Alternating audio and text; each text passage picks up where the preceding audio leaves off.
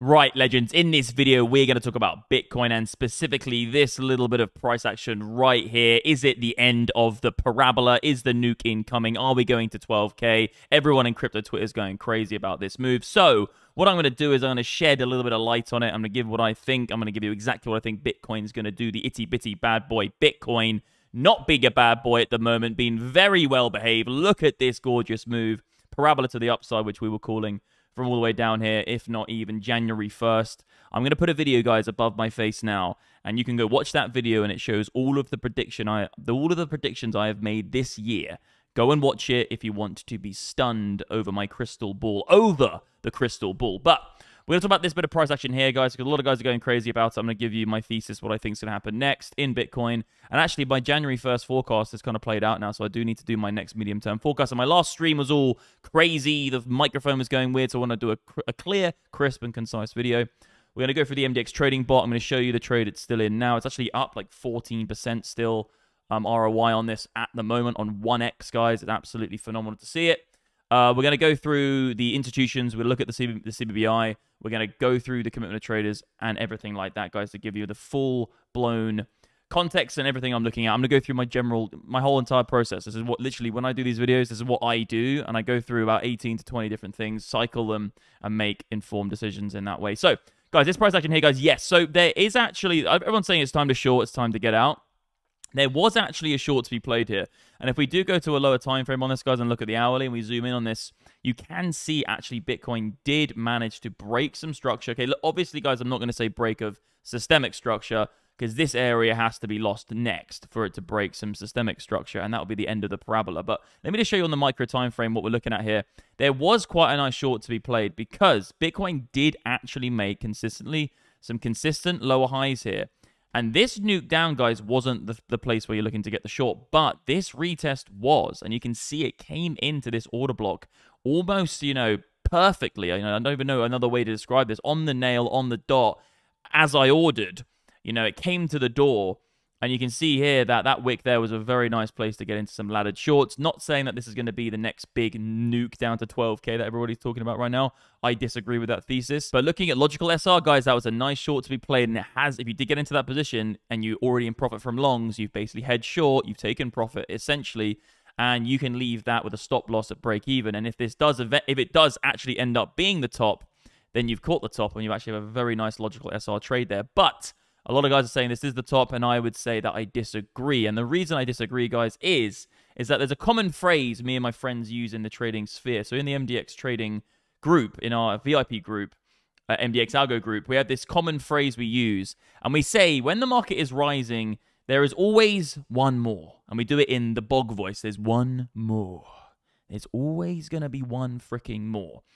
And there is always one more. When you're trading markets, you're trying to time the top of things, like we've all tried to do, whichever experience level you are. If you think you're smarter than the market, if you think you're smarter than the market, and you begin to try and start shorting and thinking that you know where the top is, there's always just one more and one more and one more pump, which keeps getting you stopped out. Like Gareth, he's just like, I'm going to short here. Okay, no worries. Let me actually make it so you can see, because my face is probably in the way.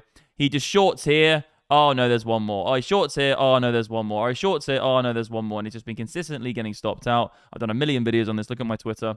Actually, there is a video of me dancing as well. But come and watch this video on Twitter, me talking about the Gareth short and what not to do in that situation.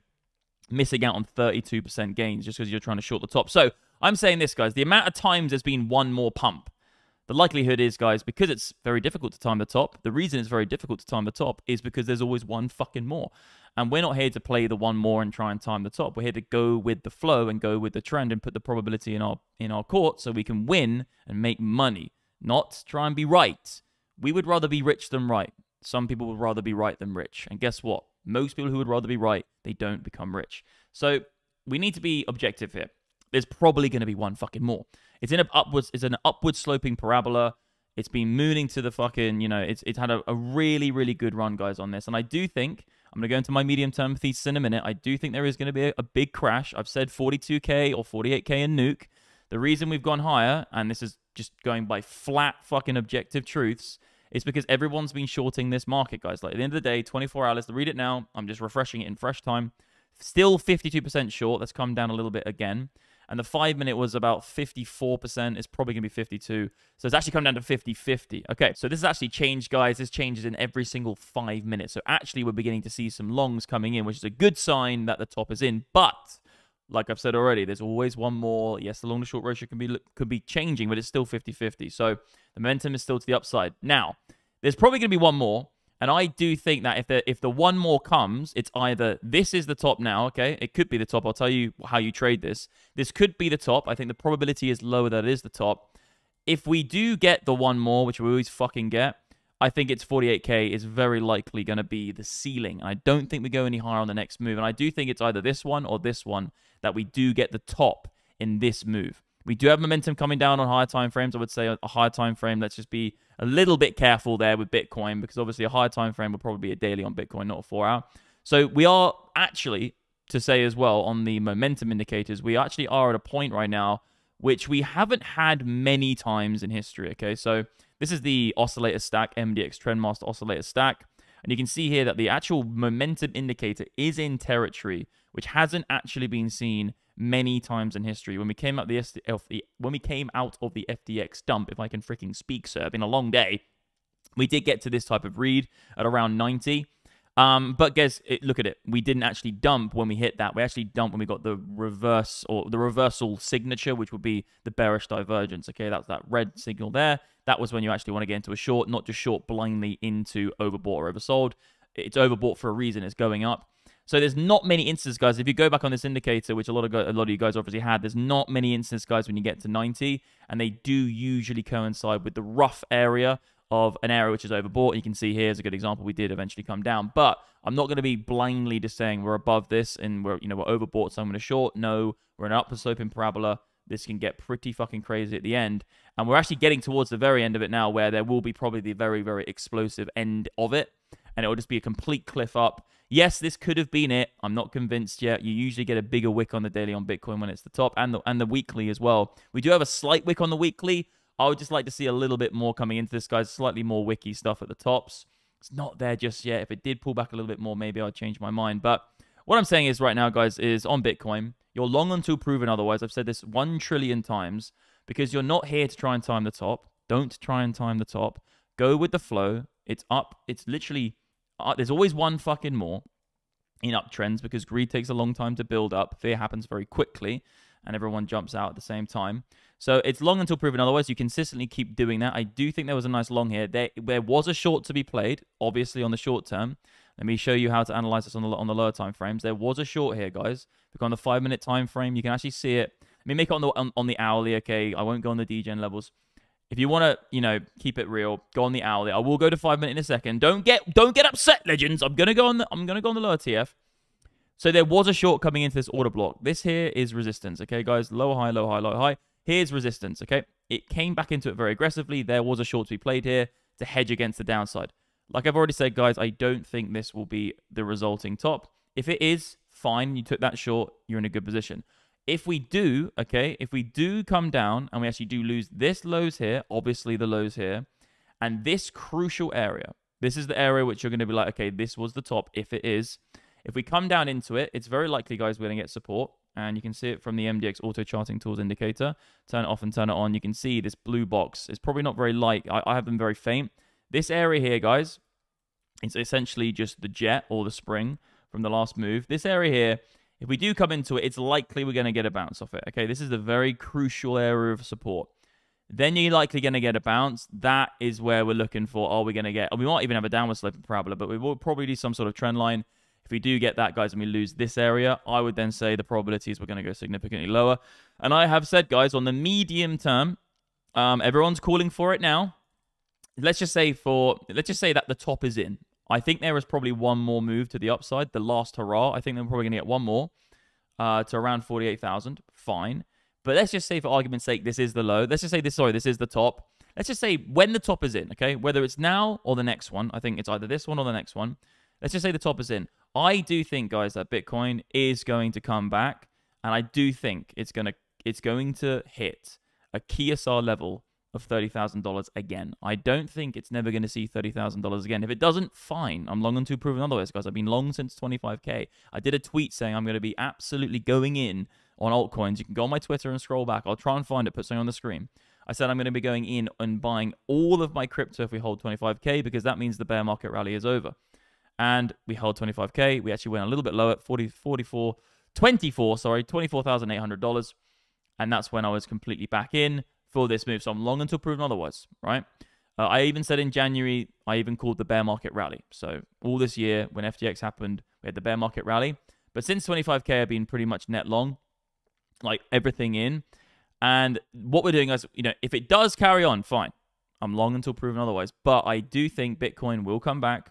I do think Bitcoin will retest $30,000. This is a very, very crucial KSR level for multiple years. I do think Bitcoin, if it goes to 48, we will eventually come back to it at some point and then continue up. I would say that's the highest probability for me. Halving, we're coming into it. Let me actually show you the halving charts, because I do want to make a point here about where, the cycle context is. When we had the halving, this purple line is the halving here, and this purple line is where the halving is going to happen next, okay? You can see, guys, we did have some significant volatility before we had the blue sky breakout. But just before the halving happened, we had some significant volatility to the upside and the downside. That was the last bear market. I'm not going to do the boring videos everybody does on fucking... Everyone's like, oh my God, I'm just going to go back in history and just show you all the things that happened. I'm not going to do that, but I'm going to show you one other example. Guys, again, massive volatility just before the halving, actually. We actually had two massive jets to the upside with a consolidation ascending triangle, and then we actually had this. And then you got to see here, guys, it did move back before halving. It did have a 40% correction, okay? So that wasn't up and then flat. That was up and then 40% back down. So historically, the halving is going to create excitement, is going to create volatility. We do have some big macro events. I'm not going to go macro smacker on you and be like, yes, yeah, the ETF means it's going to go up when the news comes out. No, it's going to be the biggest sell the news event you've seen probably in crypto's history. It's going to very likely nuke when the news actually hits and the ETF is approved. It probably goes up, and then it probably goes completely the opposite direction. And I was calling that before anyone even knew what it fucking meant. I was tweeting about the ETF being the buy the rumor, sell the news before anyone was even talking about it, because essentially the ETF news has been riling up the feathers of many investors and many traders, and that's essentially what's been priced in here. We would have got this move very likely anyway, but it's definitely causing a little bit of frothy volatility, okay? Because none of it's quantifiable anyway. For us to say, oh yeah, the ETF is why it went up. No, not quantifiable, no evidence, see on the flippers. So I do think there's going to be some volatility here, guys. And we do have also, just don't want to go too macro smacker on you, we do have the Fed fund rates going to flip, and we do also have the inverted yield curve. We've come above that, and there's not many instances where you don't get some significant drawdowns and pullbacks in SPX after an inverted yield and interest rates coming down the last 3 or 4 times. Doesn't mean that's happened again, but pretty good confluence there. Okay. So I do think 30K is going to get tested on the medium term again. I think it will be unlikely that it didn't. And when we get that, that's going to be the biggest screaming buy ever. It's going to be the same buy as when we broke out here. So this is the biggest screaming buy ever I've seen, actually, probably in Bitcoin's history. You can draw a trend line going like this. When we broke out of that trend line and then we came up to around $12,000, that dump there, that was the easiest buy ever in history, obviously, because we've broken out long-term support. Long-term resistance, it drew back a 618 on it, sorry, 786, and then you got the retest of the trend. So I think we get something like that. On the medium term, doesn't mean it has to happen right now. And then obviously long-term, guys, I don't really need to bore you to death with long-term. You know that the CBI is at 62. Again, when the CBI gets to around 60, you begin to see some volatility, even here as well.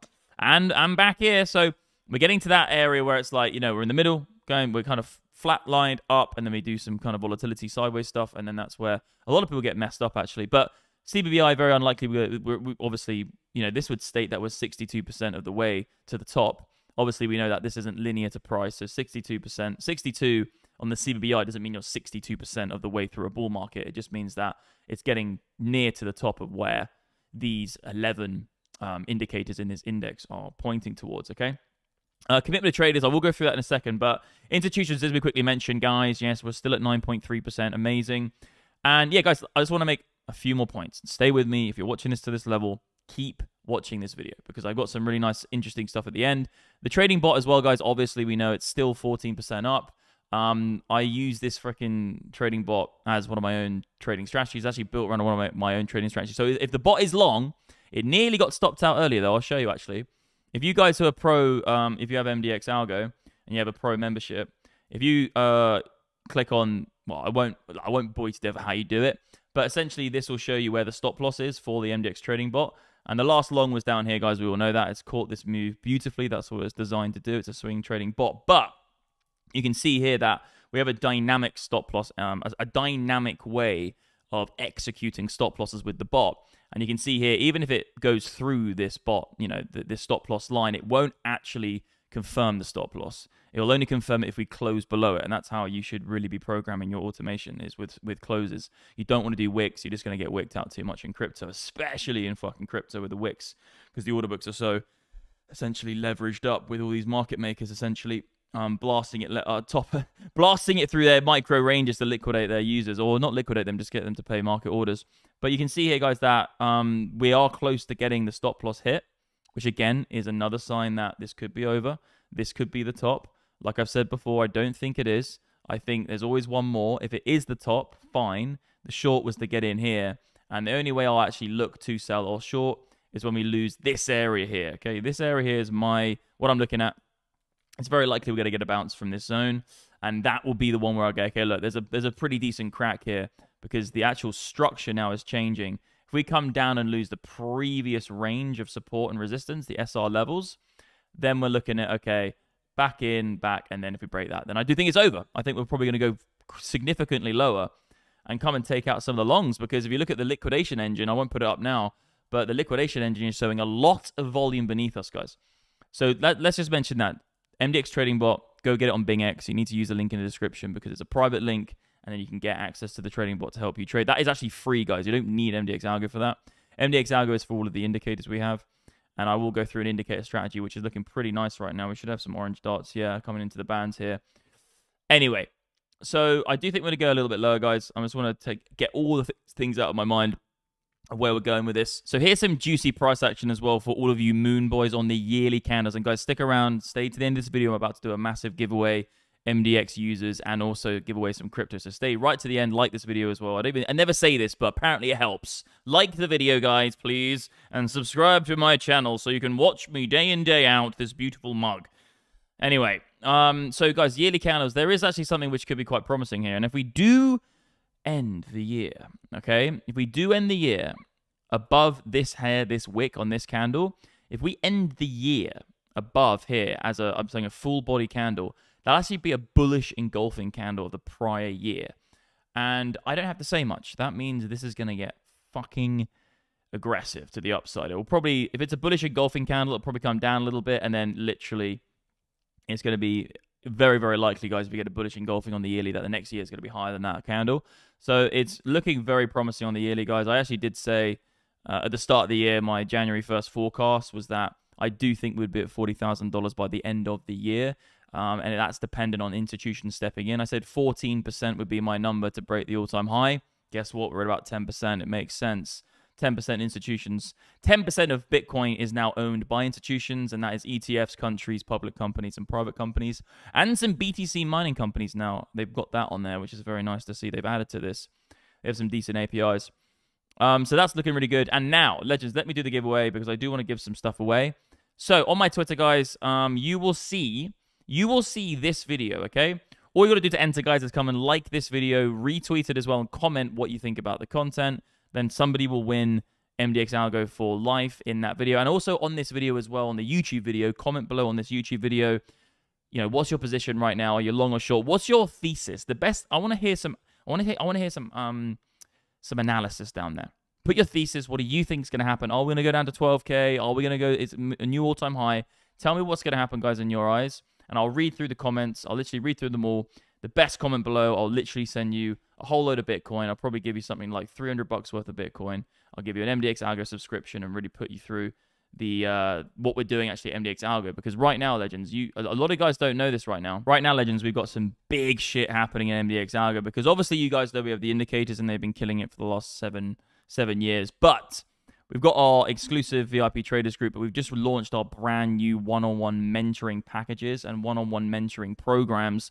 20 mentors, people who I used to know when I was starting out. You can get access to them, DM them, WhatsApp groups. And we have a whole new personalized one-on-one mentoring program. All you got to do, guys, is get an MDX Algo subscription. Or if you don't want to get it yet, you want to learn more about it, just go to the links in description. I'll have a link which will be where you can book a call with one of the mentors. He'll give you a free strategy session, talk to you about the company, talk to you about the indicators, talk to you about what strategies you can use to start making money. Completely like a consultation essentially with one of the mentors, one of the experts. They'll chat with you and be like, yo, are you interested? And if you don't want to, fine. If you are like, okay, this is actually something which I'm interested in, then just go through, apply with the application, put down all your stuff, and then he will just say whether he thinks he can help you or not. This is not about just getting you in for nothing. This is about really building a specialized service. This is different to, everything's going AI and ChatGPT and automated.